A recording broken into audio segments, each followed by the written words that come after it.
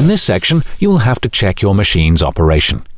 These checks must only be carried out by a trained operator. If at any point you do not understand a check or test, please refer to the operator's manual. Having carried out the walk-around inspection and fluid level checks, the cab is next. Before entering the cab, replace the battery isolator key.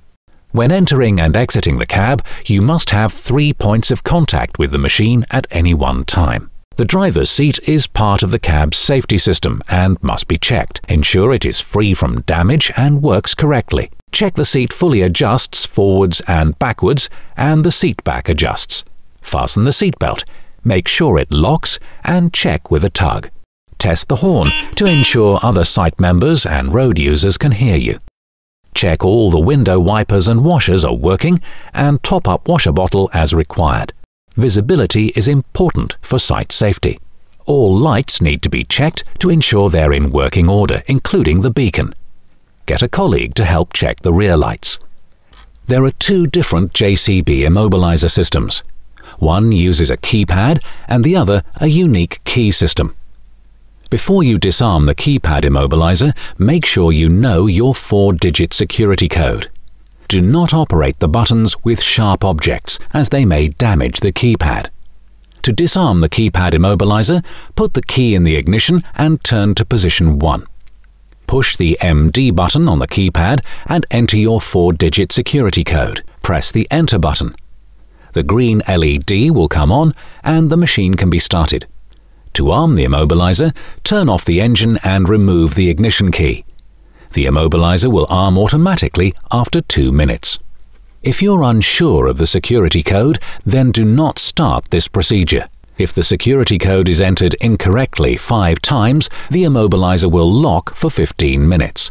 In this event, it's recommended that you contact the machine owner for confirmation of the security code. To clear the system, key the machine off and immediately back on. Leave the machine for a minimum of 15 minutes. After 15 minutes, key off the ignition, then key on and enter the correct code.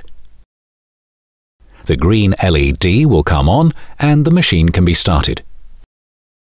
The unique key immobilizer system uses a special ignition key that's supplied with the machine.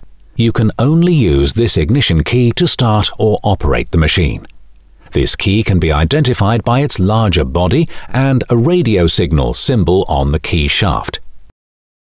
The machine will only recognize keys that have been linked to it, so it's very important that keys are marked up and stored correctly.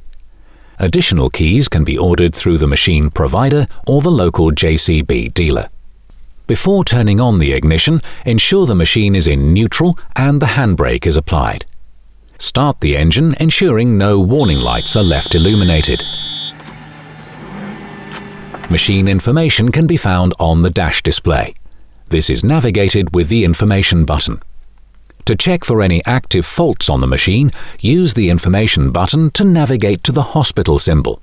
Press and hold the information button until the screen changes. This will then display any current faults.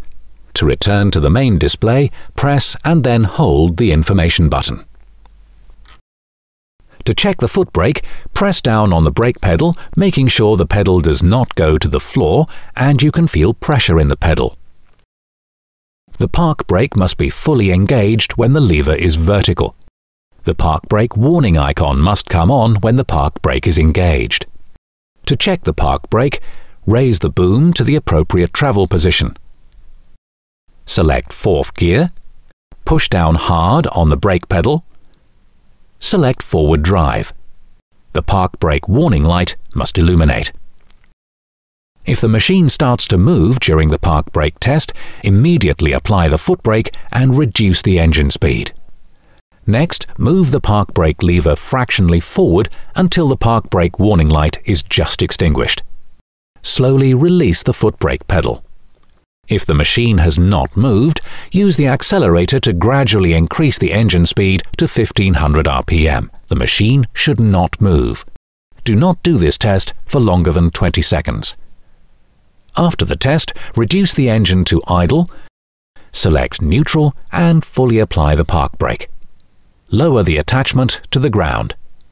If the machine has moved during the test, then report it immediately.